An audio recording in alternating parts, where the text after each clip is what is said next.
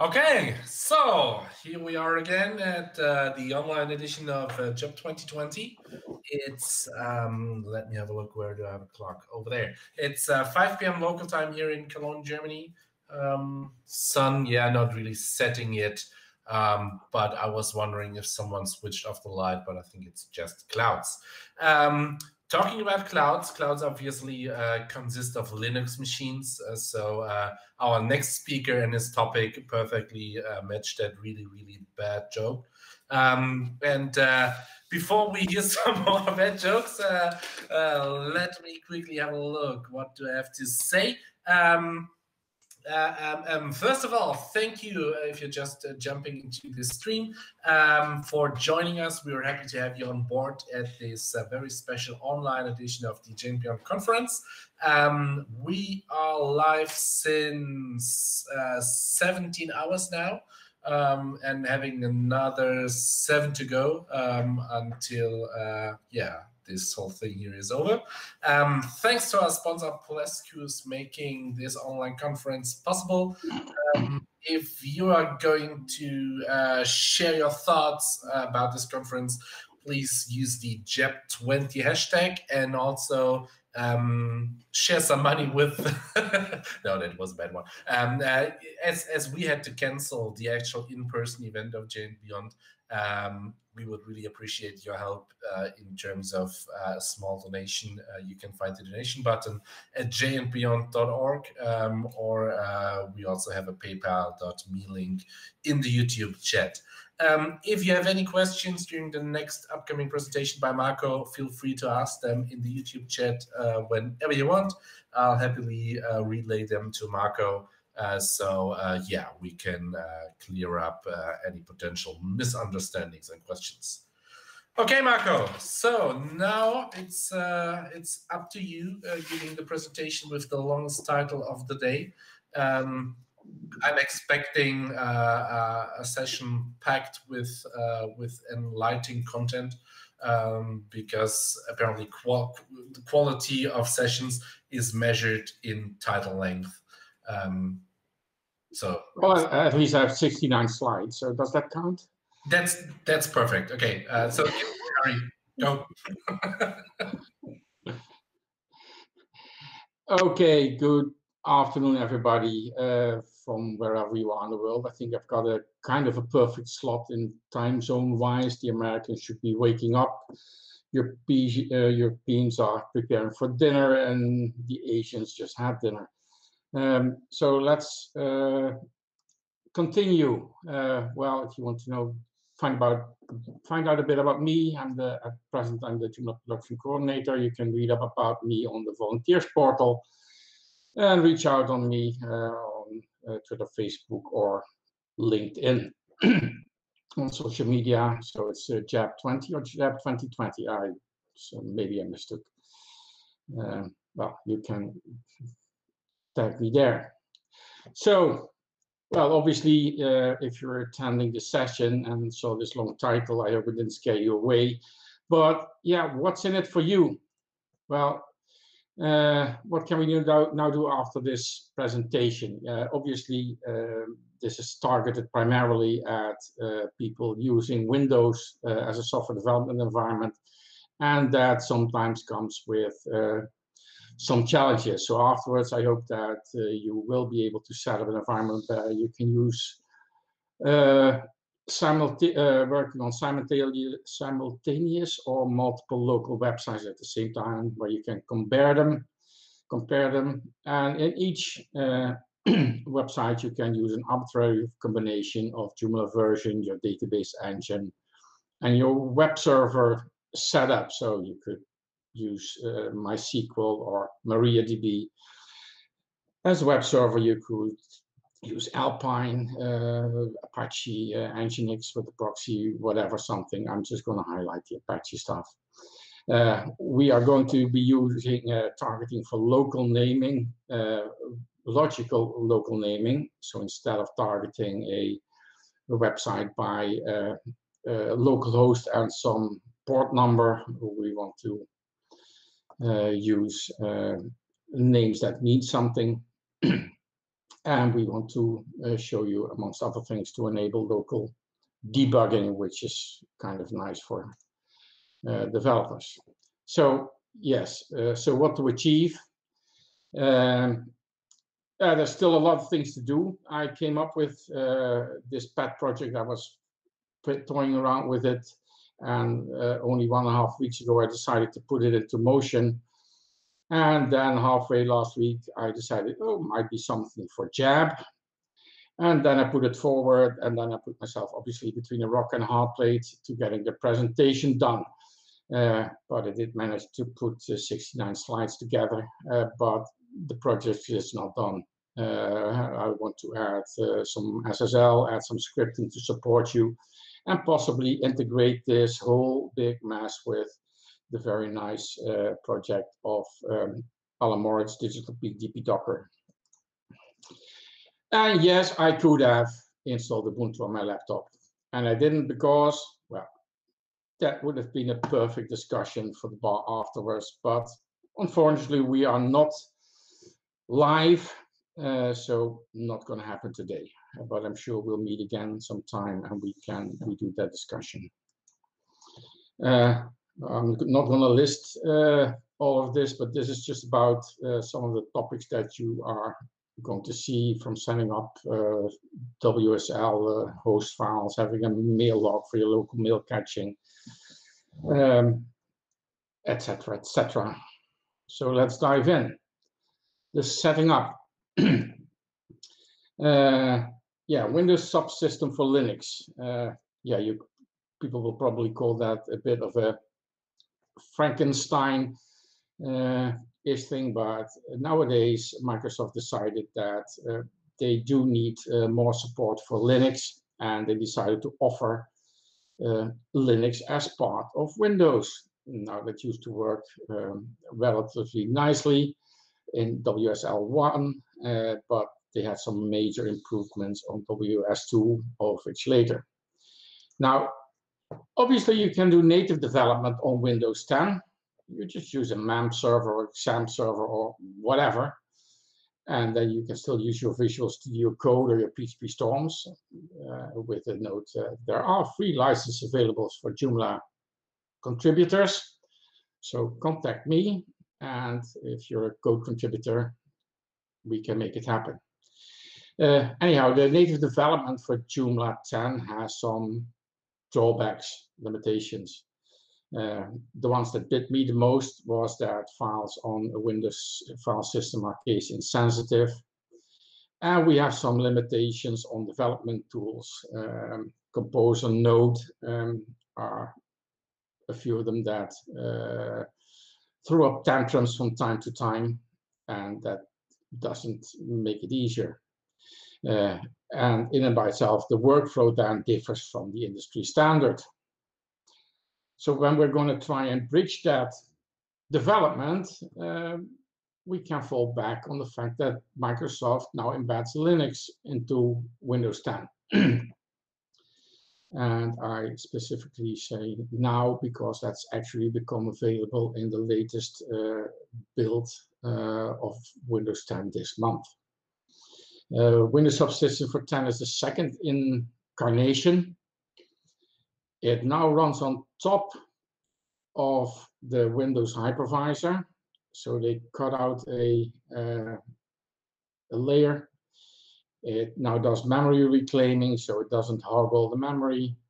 It has a much improved file I/O performance, up to 10-20 times faster than it used to be.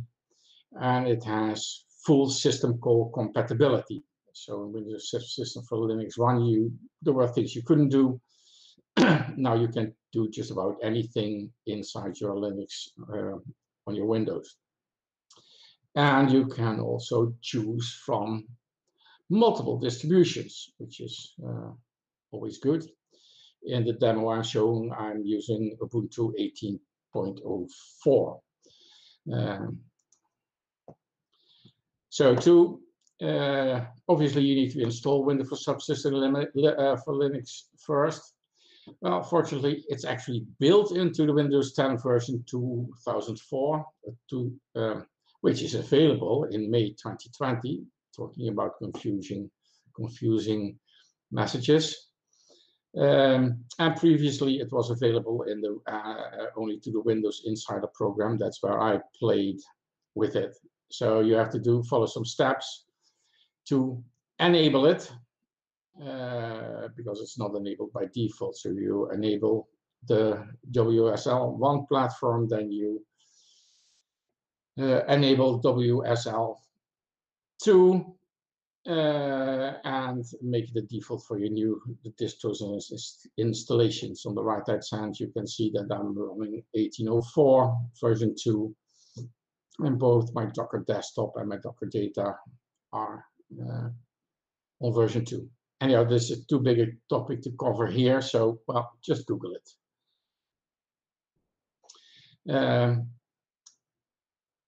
Docker desktop is that thing on the Windows side that they call the development environment. So yeah, on the right hand side, I've shown where I can tick the box on to enable your WSL2 based engine.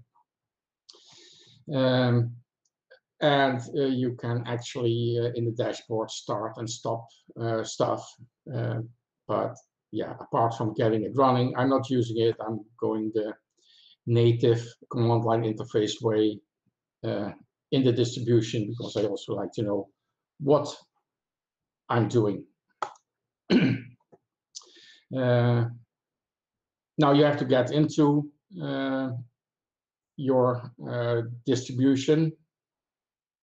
In that to that end, there's a nicely open source project called Windows Terminal that was made by the nice guys from Windows, which is a convenient alternative to a typical terminal, combining command, PowerShell, and any terminaling into your Linux distributions.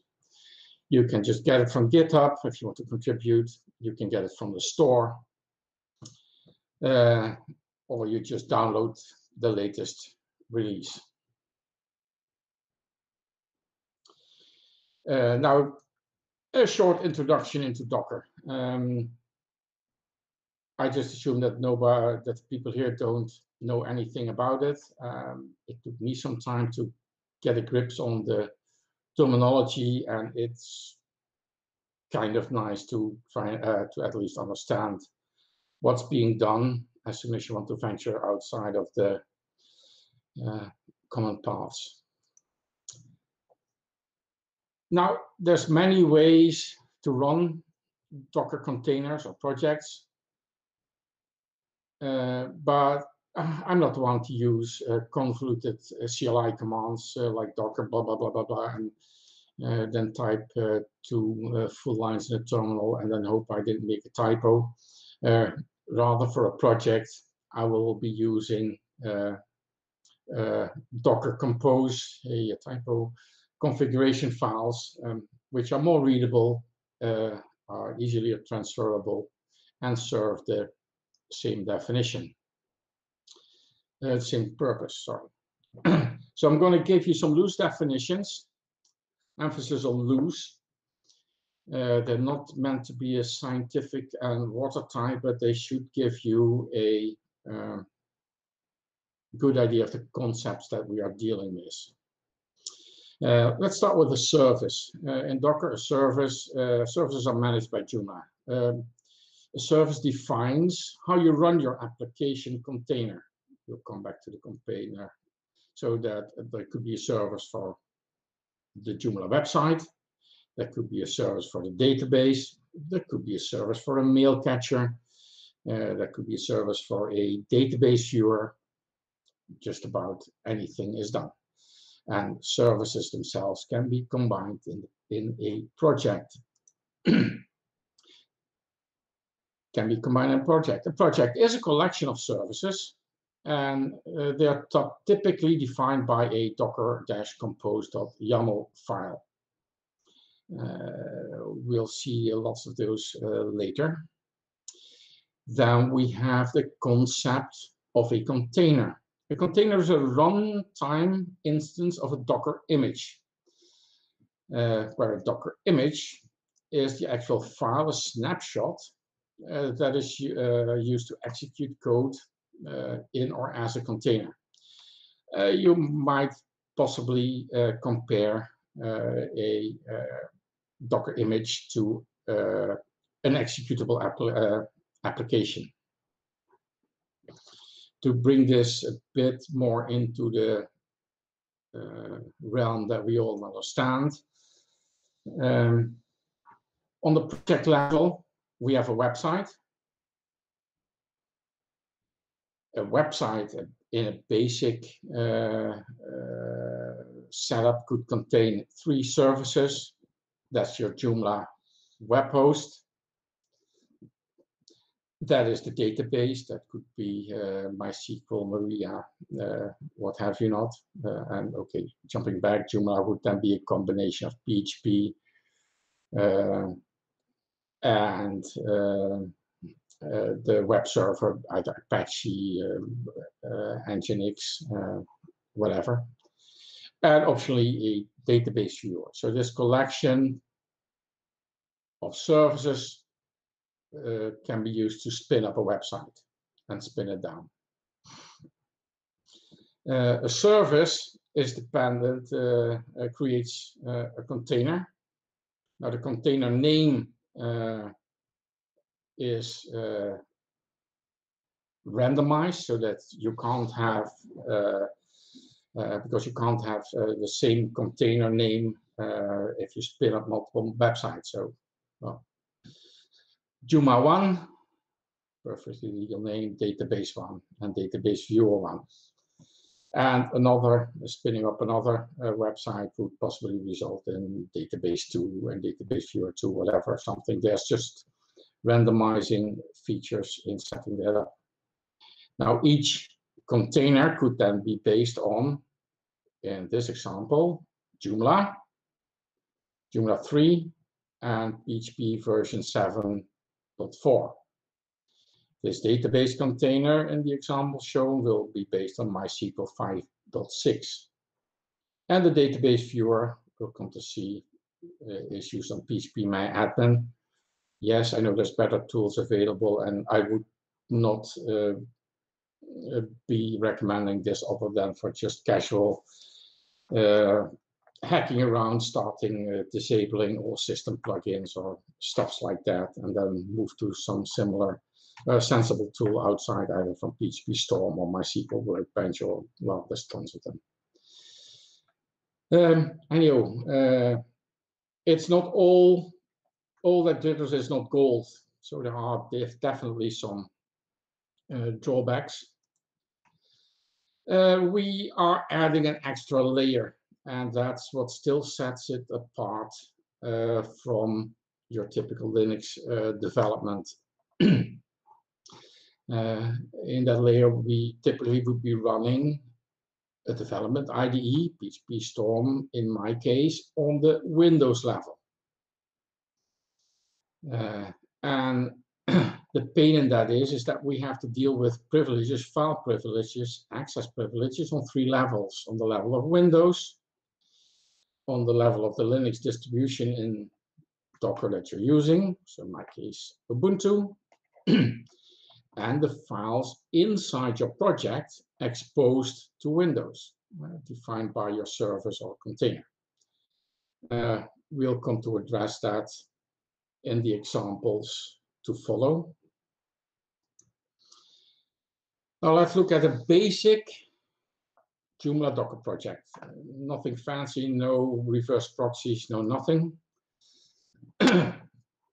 As we suggested, a project is defined in a compose file. And on the right-hand side, you see a basic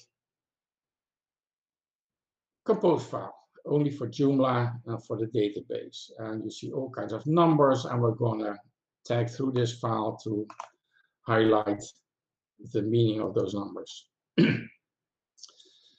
So at 0 level, because obviously I forgot the important part after I started with 1, so I added 0. Fortunately, I didn't have to go to -1. In this example, we have 2 services defined: Joomla at 0 and Joomla DB. Joomla being the website, and DB being the database. Now, servers are arbitrary names that you assign that are used to identify the running container. These services are also the DNS names used to communicate between those services. Well, let's start with the image. I've based this example on the official Joomla Docker image. And you can find them on the Docker Hub. You just Google it. And in the documentation, there's typically a lot of explanation about the variable environment variables used, the Docker configuration, how to set it up, stuff like that. But just to give a small snapshot of the available Docker images that we have here. So you see here PHP 7.2 Apache, PHP 7.2 Apache FPM.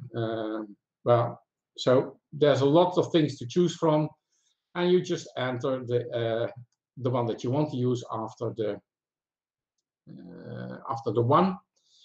Now, I would suggest that you first start with its basic Apache image, as I've shown here, and once you've mastered that, you can move on to do more intricate stuff. Then we have under 2 and 3, we have the links. The links, we can instruct one service to be connected to a second one. So in the 2, in the Joomla section, you see it links to J4DB, which is the name of the service, and also has an alias MySQL. So these two can talk to each other. Joomla can now talk to J4DB. And for that talking to happen, they will use a network. Coming to that. By default, Docker will create a network for a project, an internal network. So that's only visible to the services inside a project. I personally find it more readable to specify this internal network, so hence I call it data. And so now Joomla can talk to the database specified under 2 using the host name J4DB specified under 3. So we are communicating, we have liftoff. Well, there's no good if we can't see what's happening, because it's not good if all that happens in a container stays in that container. To make a container available / visible, we have to export ports, and that's mentioned on the item 5, where we see ports 80 semicolon 80. So that means that the internal port on the right-hand side, port 80, is mapped to the outside port 80. If you do that, then you can access that web server just from your local host 127.0.0.1. And if you only have one project, that's fine. Obviously, it's not going to work if you have multiple projects that all want to talk on port 80, because then your web server on your Windows side will be lost. And that's where later the reverse proxy comes in, unless you make a different port mapping where you say port 80 goes to 800133 whatever something, and then you can specify 127.0.0.1 colon and then the port number. But I think that's quite a hassle to do like that. Volumes, as mentioned under 6. If you stop a service, that will do just that. Containers get stopped, nothing gets lost. Bringing down a server will stop the container and remove them. So that's important. Why? Because all the changes inside the Docker container, if you don't do something special, will be lost. If you set up a database, make changes to it, and leave it inside of the database container. After bringing it down, the files will be lost and you start anew. Now, the volumes allow files from your container to be mapped outside of the container space. So look at the items number 6, where you can see that in our example, var/www/html, that's inside in the container, and obviously the var-lib MySQL files from the database are mapped outside. In my example, they are they're mapped into home Marco vhost j4dev/ww and j4dev/db. We'll get back to my setup, or proposed setup. The RW means that they are readable, writable. You can also make them readable only. Anyhow, it means that the data will live outside of the Docker container and it will survive bringing it down. It will survive a reboot. The environment, number 7. To control the settings of a container, we have to pass in variables through the environment. So, for example, Joomla DB host allows to inform the Joomla container to know which database to connect to create user table, etc. Now, more specifically, these variables are used in the script of our Joomla image to create the tables in the database itself. So it's only needed for backup, for the initial instantiation. On installing Joomla, you'll still need to go through the other hoops of telling it where the database is and which are the users. Now, how did we set up in Windows? Now, there is a mapping of the folder structure. Now, in Docker, I am home Marco. Marco is my user on the Windows machine, and it translates virtually to the same user in Docker. On the Windows side, I can view those files through a special network, which is called WSL$. Then I specify the distribution. So for what it's worth, I can have multiple distributions in WSL2. I can have Debian or whatever, or CentOS or whatever also available, and try that. So there's an advantage in there in trying stuff on different machines. And then I'm mapping to home Marco. Now, I started off, and we can debate about the naming, but I started, okay, let's put all my projects in the vhost, in the vhost directory, which I, through my IDE, can access through WSL$, Ubuntu, blah, home Marco vhost. So that works perfectly in Visual Studio Code, and it works perfectly in PHP Storm. Now, throughout the examples, we will be using and depending on this setup. So on the vhost, I have a number of projects.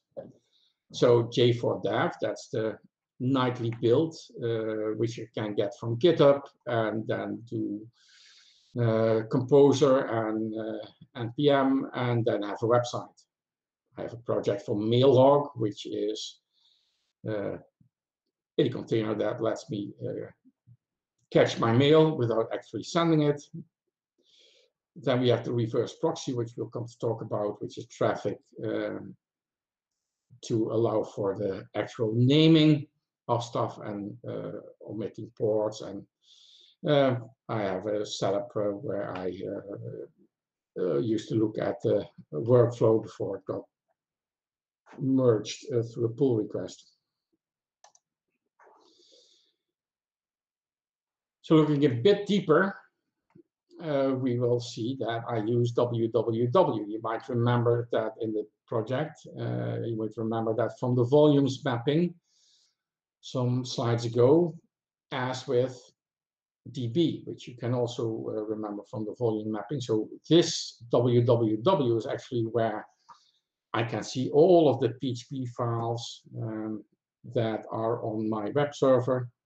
And in database, it keeps a copy of all the MySQL database files.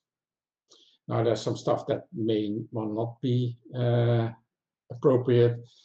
On occasion, I have a PHP ini, which I map to the additional ini files directory inside of the container to add my own ini commands like max upload file size and what have you not.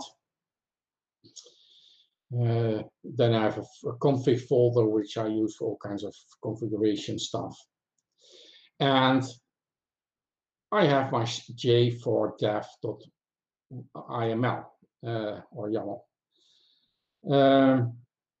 Now, those that are still awake after half an hour may notice, but you said the project file should be Docker compose .yaml. Now, well, it can be any name as long as you specify it when starting, stopping, and doing stuff to the container.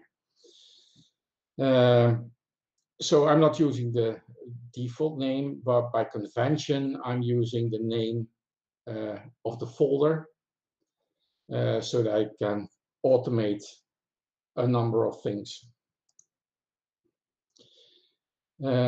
Now, if I want to go and address files through their names, we have to make them available. Now, without having the access to an actual DNS server and putting them there, we can add them to the local host files on the on the Windows machine. And so for J for dev, you could add 127.0.0.1, which is your local host, and then say, okay, well, that equals to J for dev.localhost, www.jdev.localhost, or db.j for dev.localhost. And even though they all point to the local host, the reverse proxy, which is to be introduced, can differentiate between them and route the information to the correct service. Now, for Windows, I use an editor. It has to be run by elevated privileges, otherwise you can't edit the host file. Link is here. Very basic text thing, so you just open it and then paste that line for your site in there.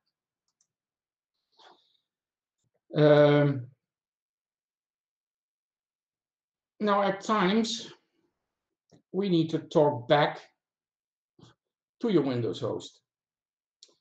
Consider Xdebug, which wants to talk back to the host to deliver back the information of a debug request, which is the remote hosts. We'll come back to that later. Unfortunately, this IP changes on a reboot of Windows.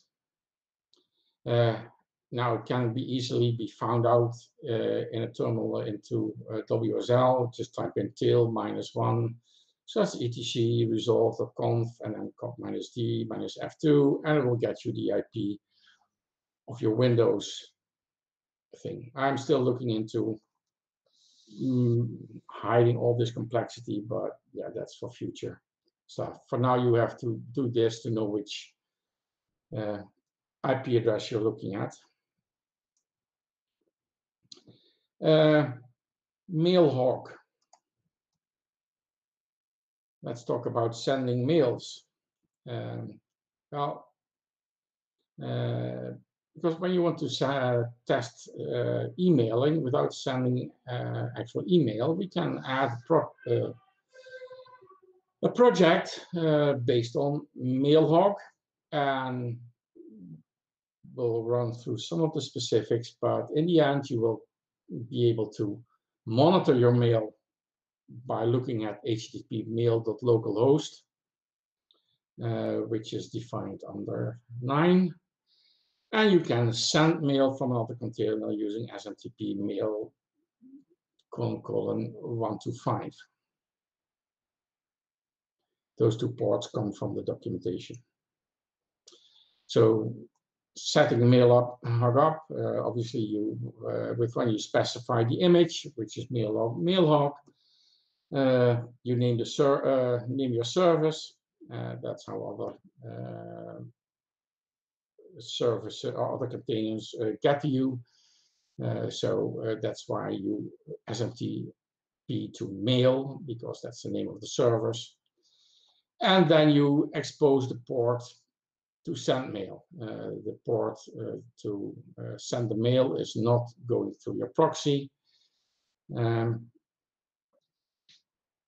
because that doesn't make any sense. If it's local within that setup. Now for the WebEx, as I said, we do not expose the web port directly. So typically you can see that on the 4, we could access it through port 8025, but yeah, that doesn't make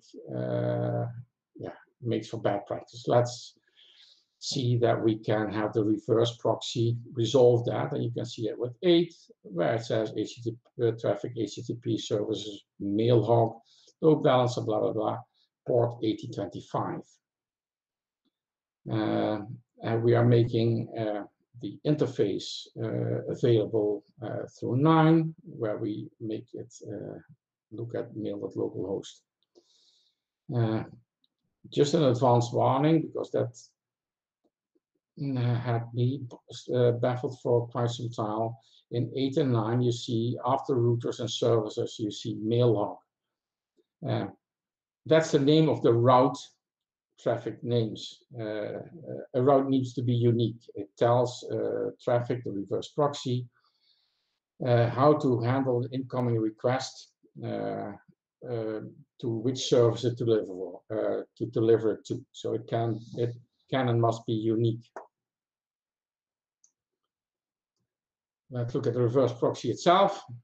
And here we see this example. So HTTP domain first, traffic routes is to the first service, service 2, second domain. So I've been using Traefik as a reverse proxy and load balancer for that matter. Now it's a very complex beast. Supporting Docker is only one of its options. It does Kubernetes, it does a gazillion of things. And unfortunately, at first glance, at least to me, not everything is clear. And once you get to understand it, you think, why didn't I understand that to begin with? But hey ho, I guess that's life and the difficulties of documenting something. Well, obviously, installing Traefik is the same thing as with all other projects. We just take it from Docker Hub. So there's a Traefik project there, and we'll go a bit through the points later. Once you've installed it, you can access your dashboard at localhost 8080. And you see a snapshot there where you can see the rules. So if my host is, if we take the bottom one, J4 workflow _ version 3.localhost, then the entry point is web, which is port 80, where it's looking for. And then we take the server's Joomla workflow version 3. Now there's a bit more information behind this, but you can really easily see what's happening. I just put in an error for J4 dev, where you can see, okay, well, it didn't resolve the host, so it doesn't know what to do. But continuing, Traefik has auto discovery, so there's nothing that you really need to do, because Traefik listens to Docker. and that's specified on the tool where it gets the socket where Docker can be listened to. And thus it knows if a container starts, restarts, etc., and knows the stuff to do. And now you might remember that we talked about network as an internal network inside a project.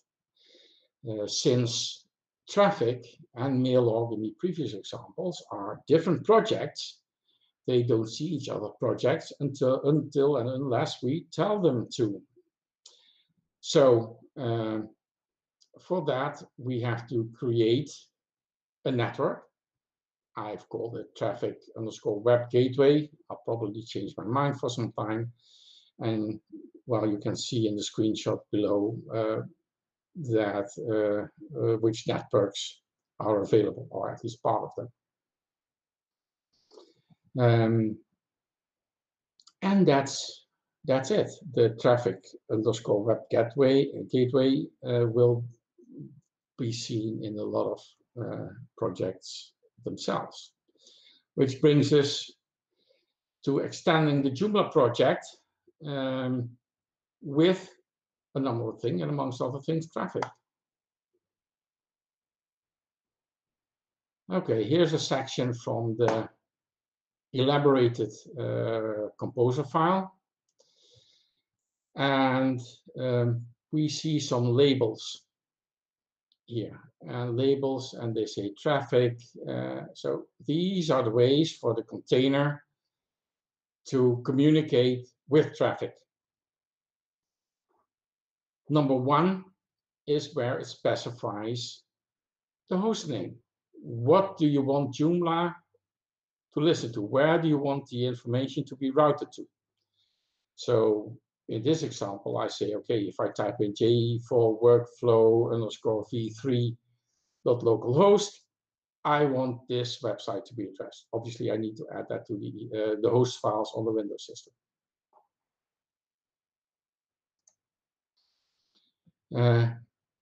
Next, we have to ensure that we are actually using the correct network, because we have a external network that we want to address. So that's where line 2 comes in and says, okay, well, to communicate the Docker network is Traefik_web gateway, and that's the one that I just named. So these need to match, otherwise it's a no-go.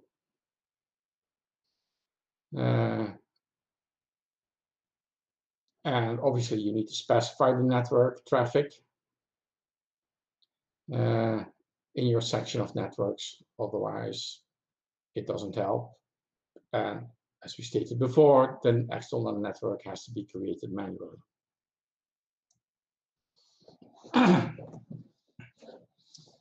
Item 4, I'll come back to this again. As I stated, the route, Traefik HTTP routers, stated here as Joomla-workflow_v3, that has to be unique for a service.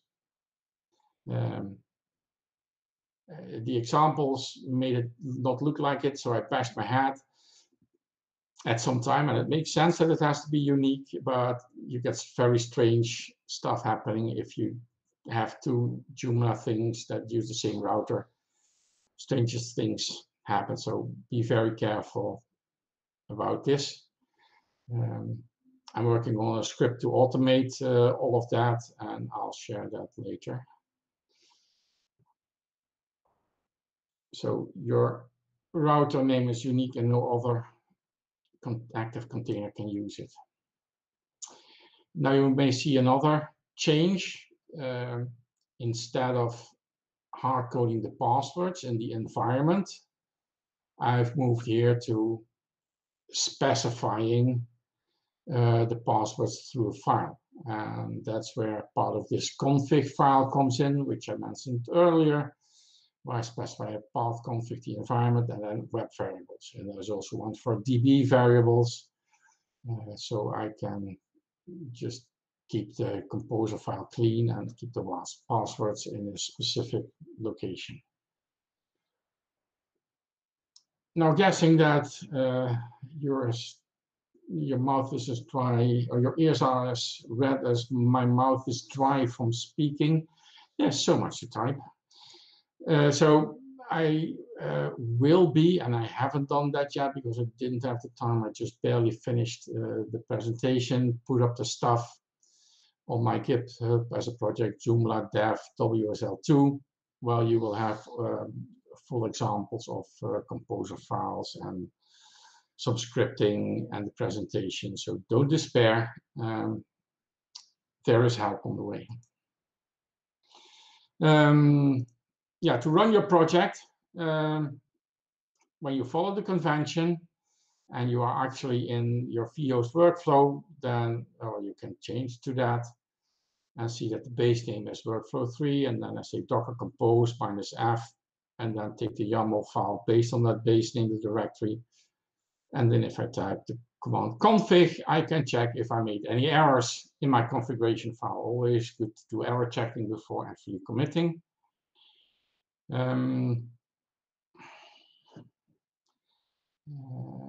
To bring up the container, you can use the composer up -d.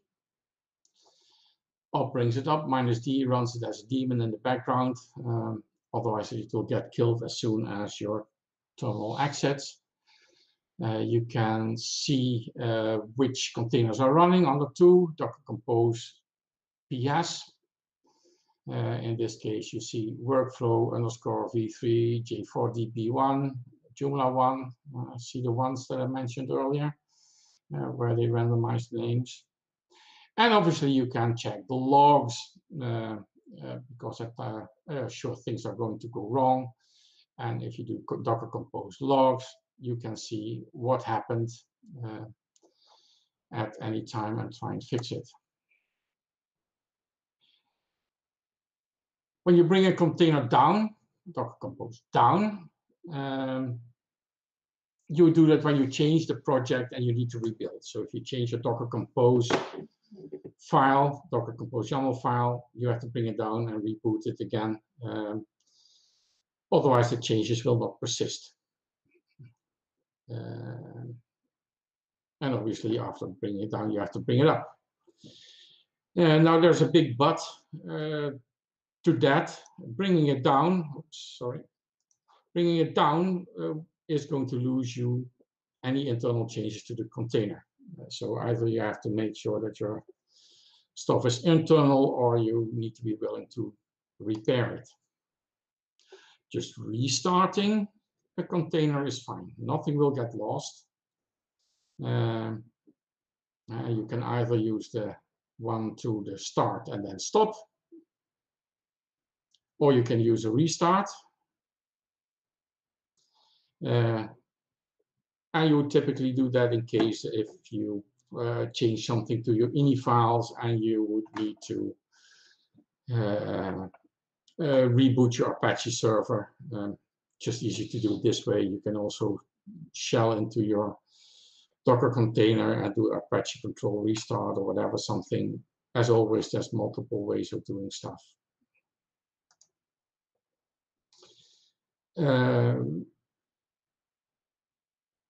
Committing. Well, that's something that's left out of the documentation for Joomla, and not quite sure why. As I've discussed at a number of times, the changes to the internals of a container can be persisted using the docker commit command.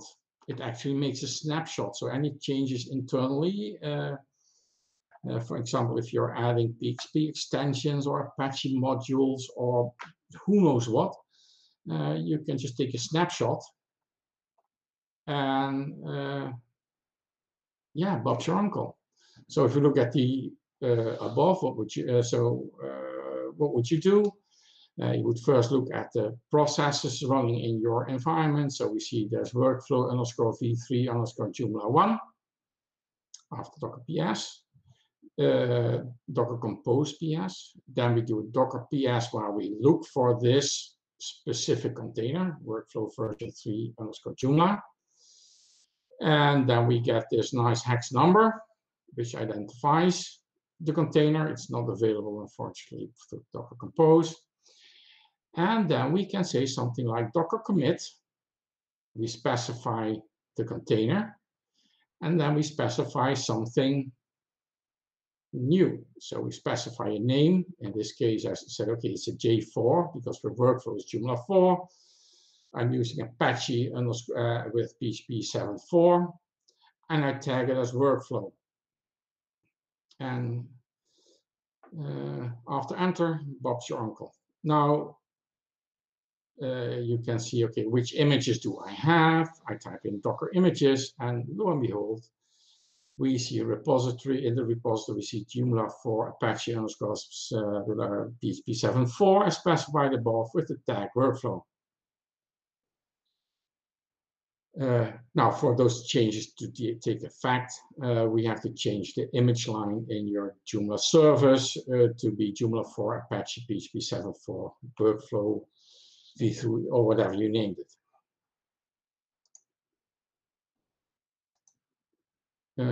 Now, a short look at the database viewer. As I said, I have this. Typically, I have this section commented out, but I can uncomment it, bring my container down and up again, and then I will see. You can see with the where it says rules host, there's a db.j4dev.localhost.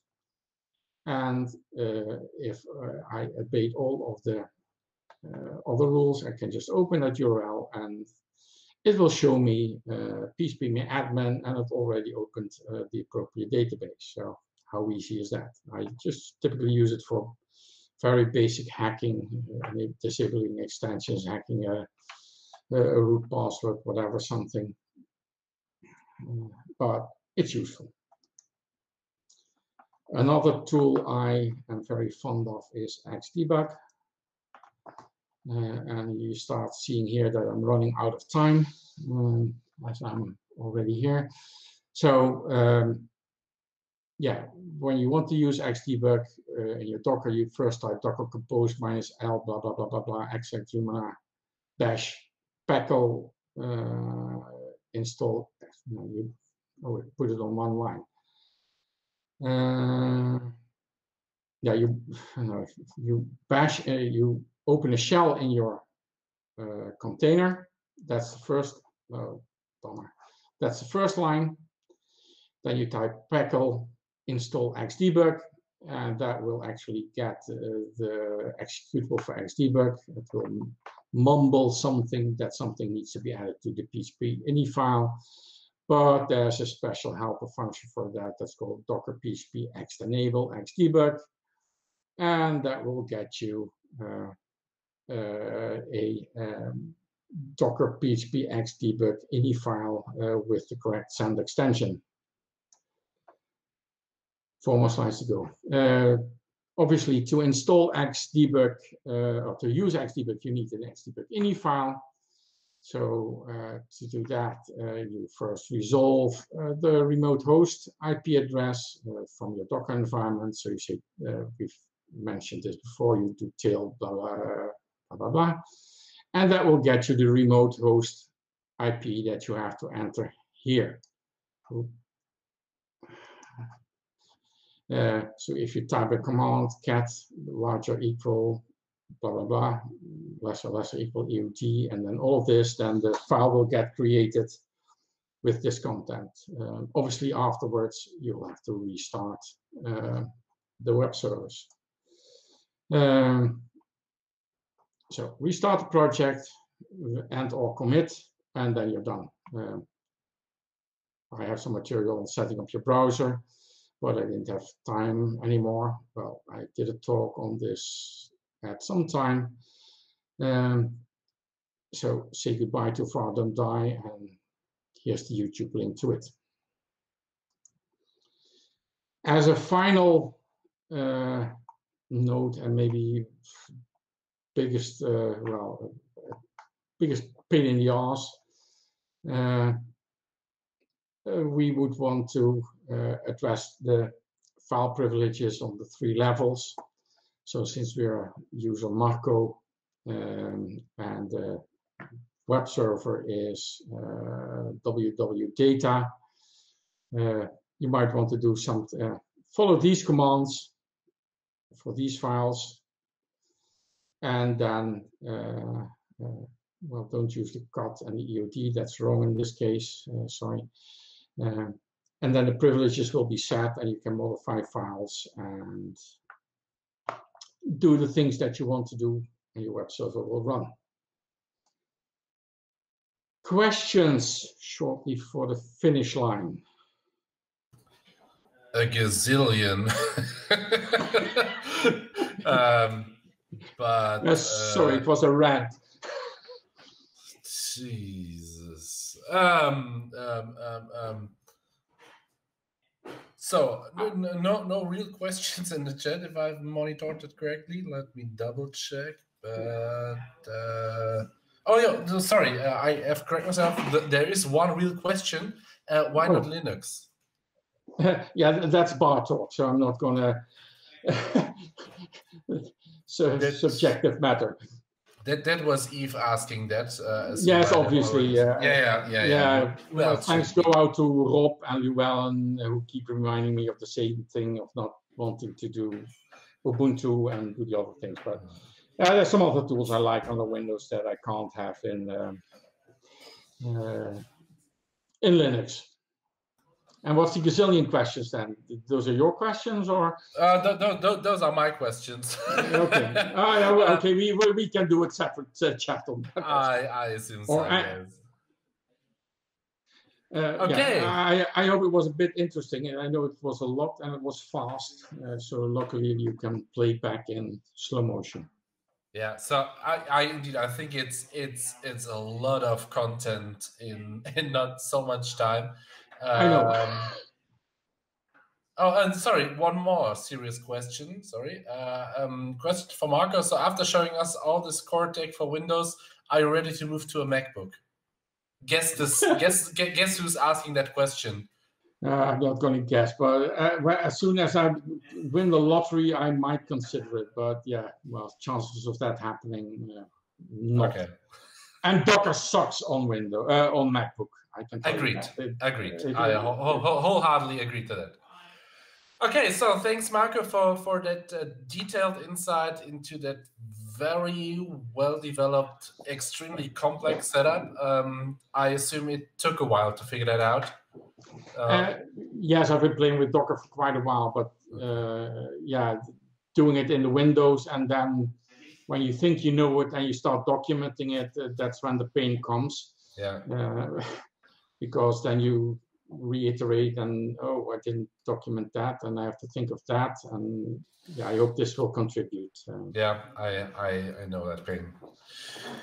Okay, we'll now have a quick 2 to 3 minute break to change over to the next speaker, which will be Chiara, and she's going to talk about how to be a faultless designer in web design, something that I'll happily learn about. Thank you, Marco, for presenting. Enjoy your evening. I'll now grab a beer, and then we'll be back in a couple of minutes. So, thank you. Later. Bye-bye.